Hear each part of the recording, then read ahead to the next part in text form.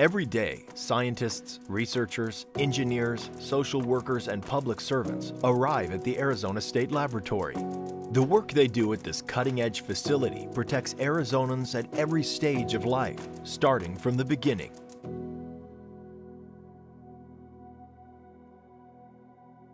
When a new life enters this world, most parents don't worry about galactosemia, a rare disorder that remains invisible until an otherwise healthy newborn faces mysterious and sudden organ failures.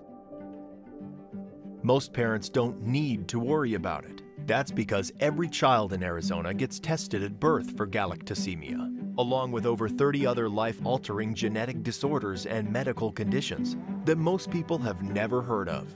We know how to treat them all, as long as we catch them in time. Every day, delivery rooms across Arizona rush hundreds of collection kits, known as blood spot cards, to the state lab for newborn screening. Time is of the essence. Lives may hang in the balance.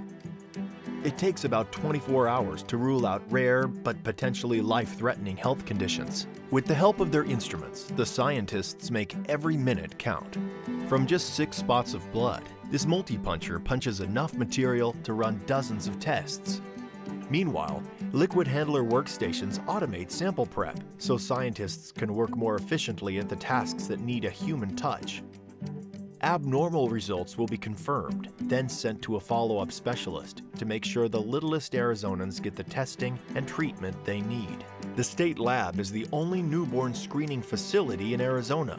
The program runs on holidays and weekends, processing up to 1,200 tests every 24 hours. For the scientists and public servants of the Arizona State Laboratory, it's all in a day's work.